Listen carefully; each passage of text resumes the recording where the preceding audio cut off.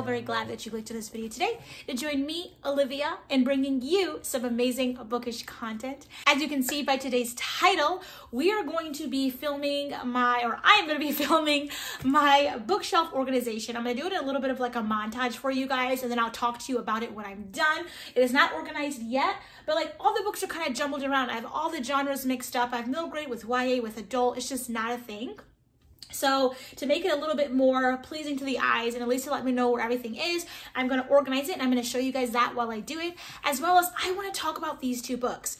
So if you haven't seen the video that I uploaded on Sunday, you will see that I read a decent amount of books in January, and I have a few books that I want to read in February, as well as these are two books that I did read in February. I completely finished this book, Assassin's Blade by Sarah J. Maas, and I DNF'd this book by Tracy Dion, LegendBorn. And I want to talk to you about why I DNF'd this one and what I really loved about this one. That's kind of going to be the video. I want to organize my bookshelf and talk to you about how I did it and what I find to be the easiest for me, at least. And then I want to talk to you guys about these books. So without further ado, let's jump straight into today's video. So I guess to start, we'll talk about the books and then we'll organize the bookshelf. First, I want to go into LegendBorn. This is a book I completely DNF'd. I'm a little bit disappointed that I don't like, but I'm not surprised. Going into this book, I picked it up because the girl on the cover is obviously, she's African-American, the author's African-American, and I am, and I have not read any books, if I'm not mistaken, or just not a significant amount of books written by African-American authors, as well as with main characters that are Black. It's like, I kind of want to like dive into that a little bit. Not that I want to like pick and choose books based on like what I buy, but just like I've noticed that I like haven't read any. I don't think there's a reason, but like I just thought, why not? So I picked up this book because I saw everyone ranting and raving about it on BookTube, as well as just like Instagram posts and whatnot. And then Bloodmark just recently came out, book number 2. But the thing for me is, if you watched my last video, you'll probably already know all of this, but I was raised, I don't want to say, I guess you could say sheltered. Things in the news, things that had to do with race or injustices, discrimination, things like that, unless I was at school sitting in a history class, those are things I didn't encounter. I went to all-white schools. I didn't go to schools that were predominantly Black. I didn't have any Black friends besides like my cousins and my family members. That's just how the coin kind of flipped for me. So I never really experienced as a kid or even really as an adult those experiences besides like sitting in history class and learning about different things or hearing people talk about it here and there. So growing up now as being an adult, I'm almost 27, it's like I still don't experience those things, and then I also don't engage in topics and conversation and debates about those things. So in terms of like Black Lives Matter and just different things like that, those aren't conversations I have. Those aren't conversations that I get involved in. Those aren't things I talk about. It's like things that don't keep my peace. I am really working on not involving myself in that. So like politics, a lot of things I just don't engage in unless I have to. So for me, with reading, I find that it's an escape for me. I like to pick up books because I want to dive into someone else's world, someone's head, just like an author's ideas, and just experience it, imagine just all of these different things and kind of escape the real world, or just to read for fun. For example, like one of my favorite shows for a while was Law & Order: Respective Victims Unit. Love it. Great way to escape. Absolutely love all the characters.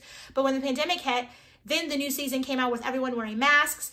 All of like different like protests and everything were in, and movements were happening within the movie that like portrayed what was happening in real life. And for me, that was really off-putting. So I couldn't continue watching my favorite series.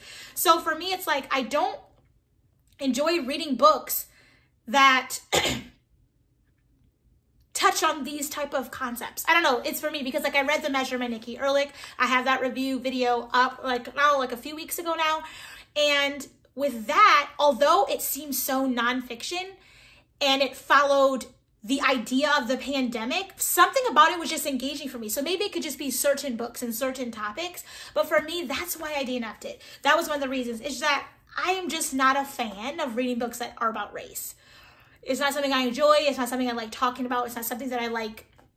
I just don't. So that was one of the reasons I DNF'd it, as well as it was way too wordy. I'm only 84 pages in, and I literally felt like I was reading for forever.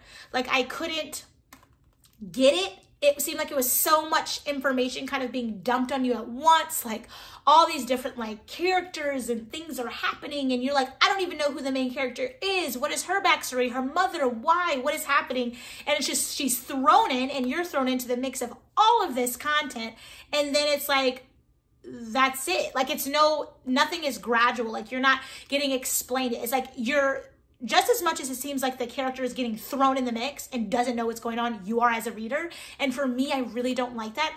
I want to understand. That's why I really love, like with Assassin's Blade, I'm going to talk about next. This is the prequel to the Throne of Glass series. I feel like, though I probably didn't need to read it first, I really do like it. And I love novellas. I love it because it kind of gives you a background to explain things without throwing you into a book, kind of how I felt this one is. So it being extremely wordy was something that I didn't like. It took way too long for me to kind of get a gist of what it's about, and I still don't feel like I have it yet. And then I just don't like the topic of race. For example, one of the moments that like was really off-putting to me, and it was like, I don't even know, it was on page 30. I was almost like, I don't even think I can continue to read it after that, which I guess there may be an opportunity in the future where I read a book that is written by an African-American author, and there's a lot about race in it, and I might like it. So it could just be the writing specifically of Tracy Deonn that I just don't enjoy. So I can't necessarily say that I won't like it at all, but yeah, it could very well be this. But like, for example, the main character and her friend Alice, I believe is her name, were at a party. They just got into college or some type of like college like program, and they're at a party and it all goes wrong, and the police pick up them two to take them back to campus. And she's Asian, if I'm not mistaken, and the police officer goes on to ask, you know, like, so how did you guys land this sweet opportunity to go to this university? Like, how did it work out for you? You know what I mean? It's a book smart, scholarships, whatever. And so he's asking, how'd y'all swing it? That's what the police officer says. Alice answers first, and she says scholarship. So her Asian friend says scholarship. So then the police officer then proceeds to say, how about you, girlfriend? And I'm guessing need-based. And so it's like, he then automatically believes that the African-American character only got into the college because of need-based help. And I think it's just so, like, I think obviously racist and discriminatory and just like prejudices, I hate them. I hate them. They're ignorant. I think the people who have stereotypes are ignorant. And I think it's something that's like, I don't want to say cringing, but it like triggers. I hate it. I hate it. Although I wasn't someone who was raised to like, who was like involved in it or experienced it, but just like the whole idea of it, I think that's why I don't partake in debates or conversations or read things about it. I think that's why I don't like it, because it's so pathetic and dumb, in my opinion. I think it's ignorance, and people who aren't intelligent stoop that low and say stuff that doesn't make sense. And so to read into the book, it's so annoying and it's so stupid that I feel like people can stoop that low and be that disgusting, that when it's in a book, it just I don't enjoy it. Like, I just don't enjoy it. And that was like, so I kept on going, like, I can do 50 more pages. And then it was this wordy. And then it's just disrespectful. You're calling her girlfriend, first of all. It's like, what is that supposed to mean? And then it's like, no, and then she kind of explains that she also has gotten a scholarship. And then he's just like, sure. Kind of like he doesn't believe it. And it's just annoying to think like, I don't know. I think I just don't enjoy it. I don't like it. I don't appreciate it. And I think every one of those who are African-American like me, or just any American who has common sense, is just going to be like, or any person who has common sense, it's like, it's stupid. Being racist, being discriminatory, being prejudiced, being just terrible to people because of the color of their skin, their race, their ethnicity, their culture, you're dumb.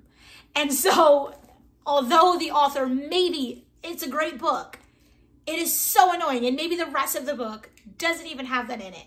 That is so off-putting to me. And then also, not only that, it's that it's wordy, and wordiness is really hard. It's very well possible, though, like a couple months I want to pick it back up, but I can say that is like my reasoning, in my opinion. So if you don't have the same opinion as me, that's totally okay. But like, I just don't like books that talk about race. I don't like books that talk about certain things that I don't want to talk about, that I don't want to put in my head, things that just get on my nerves. And I feel like that's one of the things that gets on my nerves, because it's ignorance.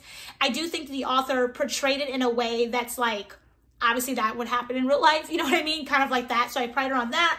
I bet the book is really great, so in time I'll pick it up. But as of now, I DNF'd it because I really don't like books that contain stuff about race, and I really don't like wordy books.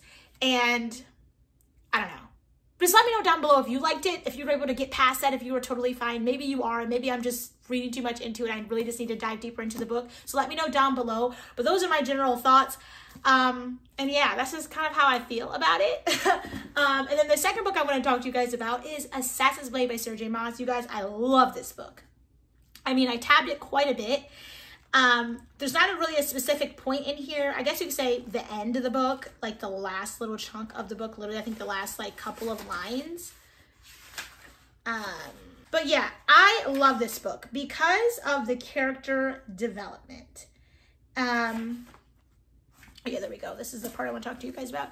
But yeah, I loved it because of the character development. I feel like with some books, you see character development in the terms of like the character starting out like really insecure and not knowing what to do, and they're feeling some type of way, and they're like, oh no, you know, how am I going to be able to accomplish this? How am I going to be able to do this thing? You know, because I'm not good enough. You know, they start out really low, or they're young, or they have to like come of age and all of these things. And then they get to the point at like the last book in the series or the last chapter, and they're like this tough, really cool person who can handle everything, who's grown so much, who's developed so much. But with this book, it's backwards. The character had so much development and learned a lot and experienced a lot, went through a lot, but she started off extremely confident, extremely tough, extremely powerful, extremely sure of herself. And then as the book progressed, you got to watch her go into the point of like, she second guessed herself. It's like, and then at the rest of the book, you saw the character go through things. It's like, she saw how naive she was. She saw how she wasn't as smart as she thought. She isn't as tough as she thought. She isn't as brave as she thought, but she's still gaining and growing and developing as a character. And so that's really what I love about it. And I can definitely say like with the last, on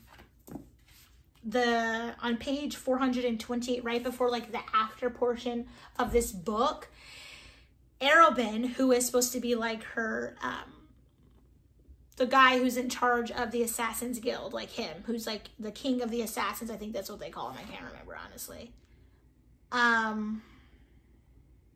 Yeah, her master that's like teaching her and training her and whatever, and she's like one of the best assassins there are.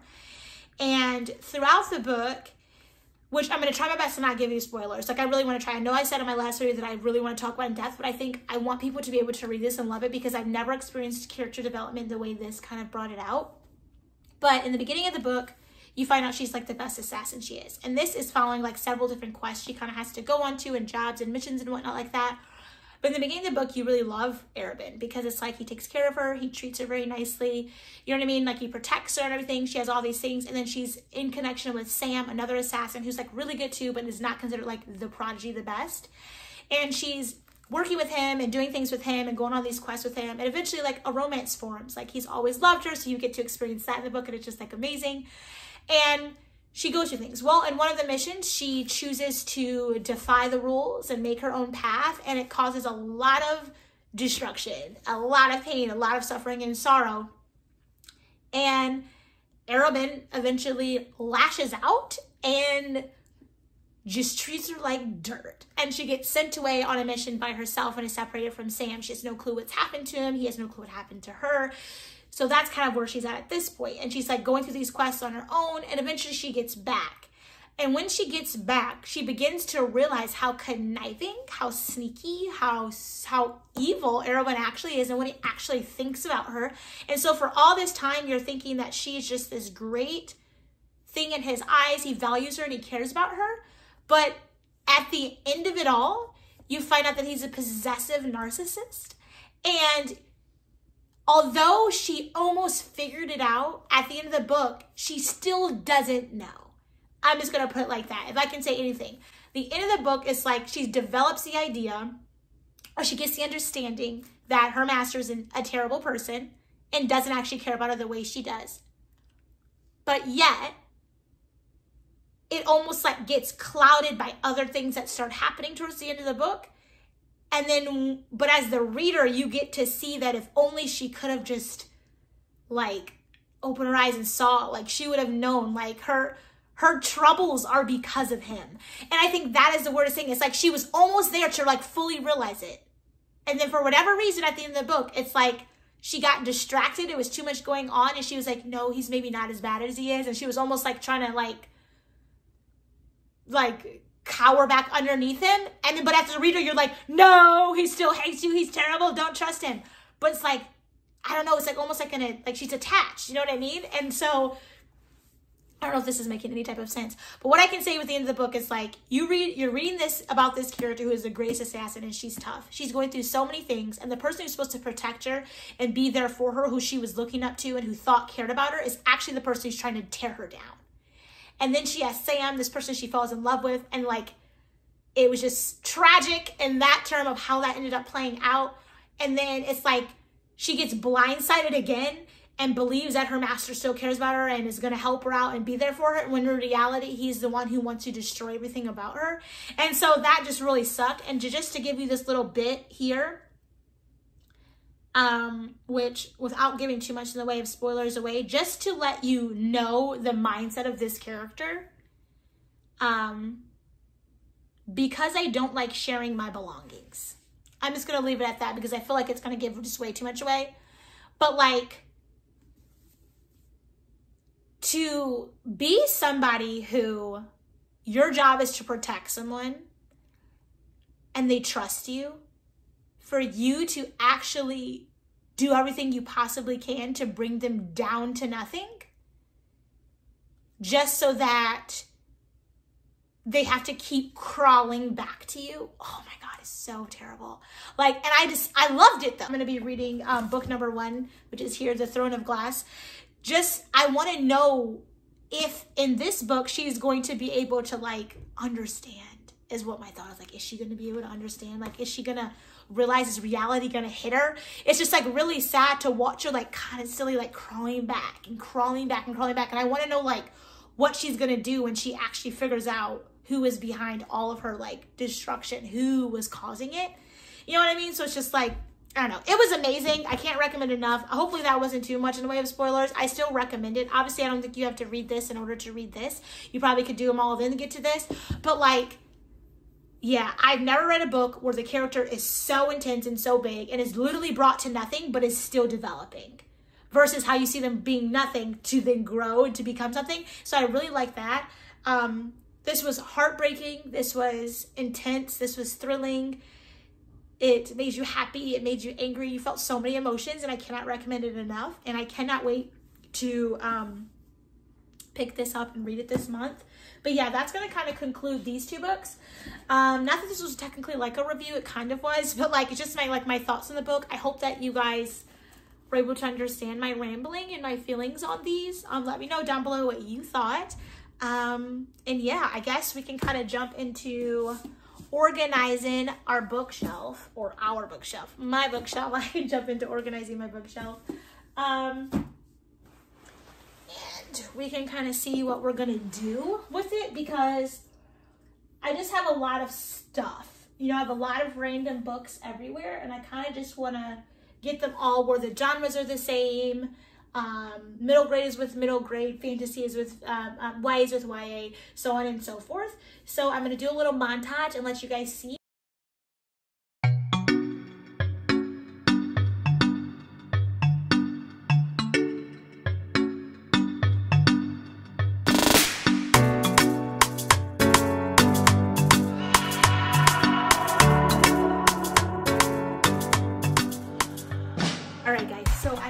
Organizing my bookshelf.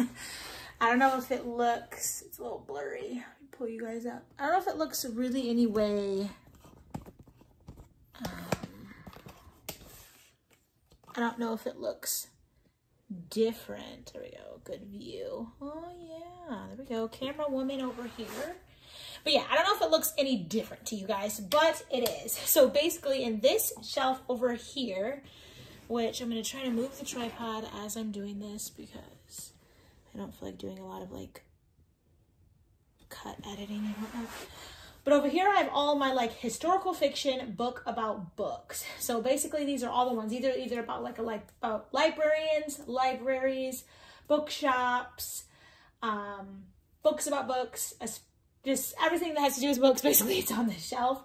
And then I decided to showcase my Emily Wilde's Encyclopedia of Fairies book. It's a nice hardcover. It's super pretty, so I decided to do that. Then down below on this shelf here, we have all my psychological thriller, mystery, type books in here. And then I decided to showcase The Wicked Deep by Shay Earnshaw, just because I feel like psychological thriller. This one is, if I'm not mistaken, similar to like the Salem witch trials. I believe that's kind of what this is based off, like witches and whatnot. And I thought that kind of worked for that specific cubby. Then in this cubby right over here, we're going to have our YA fantasy novels, as well as some mythology type novel things. But I put them here, and these are the novels that are YA that I have that are like with the most well-known authors. Like we have Sarah J. Maas in here, we have Scarlett St. Clair, we have like most of those like well-known author that are YA fantasy kind of in this. Then up here we have more YA fantasy, or just like YA sci-fi type kind of hodgepodge books. So these are like sci-fi fairy tale retellings. Let me move it up. Yeah, like sci-fi fairy tale retellings, like OG fantasies. Yeah, just kind of that, kind of just a hodgepodge pretty much. More of like dark fantasies in here that are like romancy, kind of just a random hodgepodge shelf. I really didn't know where to put these books. I do need more shelving, but that's what I thought of so far. Then if we scooch on over here, we have this shelf down here. I decided to showcase this cute little candle that I got from Meyer. It's a holly berry, very ironic. Candle. It smells super good. But in this, these are some of my middle grade. So I have this series, the Wildwood Imperium series, or the Wildwood series. I have that in here. I have Aragon. I have some like books from when I was really little, like Little Princess Heidi. So a lot of the books that give me like, even though Aragon doesn't, but like most of these books in here kind of give me like woodsy kind of vibes, like Narnia. A lot of it's based in the woods and whatnot. So that's basically what that's near. And then I stuck The Tale of Despero in here because I thought it would work really well to be near like Little Princess and Heidi, since they're a little bit of like classics. Then above it in this shelf, I have my cute Harry Potter mug that's just for decoration because it's like not something I want to drink out of. And these are also some middle grade. So I have books about books that are like these right here. So this is the Anna James Pages & Co. series. We have Story Thieves and Book Scavenger.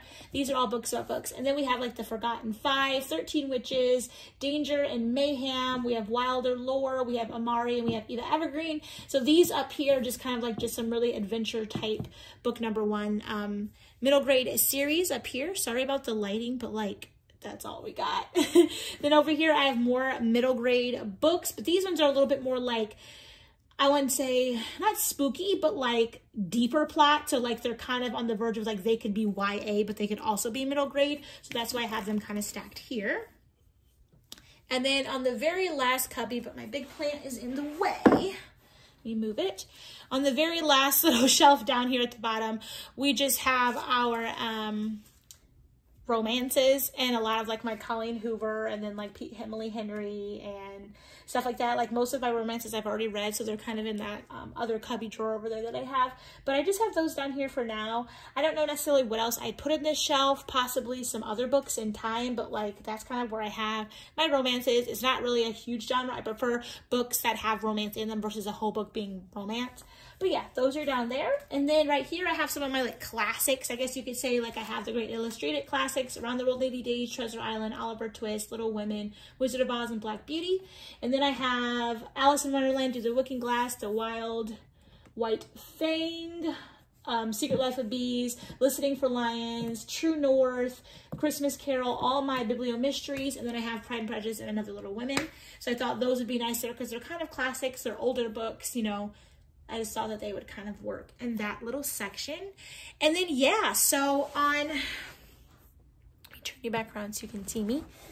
Yeah, that's kind of how I have decorated and organized my bookshelf. I'm super sorry about the lighting, but like, I have some lighting back there, but like in my actual living room, I don't have like a large lamp, which I probably should invest in. But yeah, that's going to kind of conclude today's video. So we talked about LegendBorn, we talked about Assassin's Blade. I gave you my opinions and kind of like my review or my thoughts on the book. So let me know down below what you think, if I should pick up LegendBorn and just give it an opportunity. If you really liked Assassin's Blade, if you want to read it, if you're planning on it, if you finished the whole series, just let me know. And then yeah, we did a little montage on me organizing my bookshelf and kind of showing you my thoughts. So we have a middle grade we have YA, we have psychological thriller, we have history, book about books, and historical fiction, we have classics, and we have romances. And that's kind of how I've done it. So now I have easy access to, like, I want middle grade, these 2 cubbies. I want fantasy, this cubby. I want, you know what I mean? So it makes it really nice. But yeah, that is going to conclude today's video. I really hope that you guys enjoyed.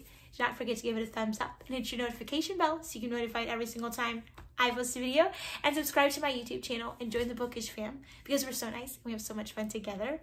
And yeah, I'm so glad that you guys are here. We're almost at 600 subscribers. I think last time I checked we were at 571, so that's super awesome. Let's see if we can get to 600. And yeah, just stay tuned for more videos coming out next week. But yeah, without further ado, I will catch you in my very next video. Bye, friends.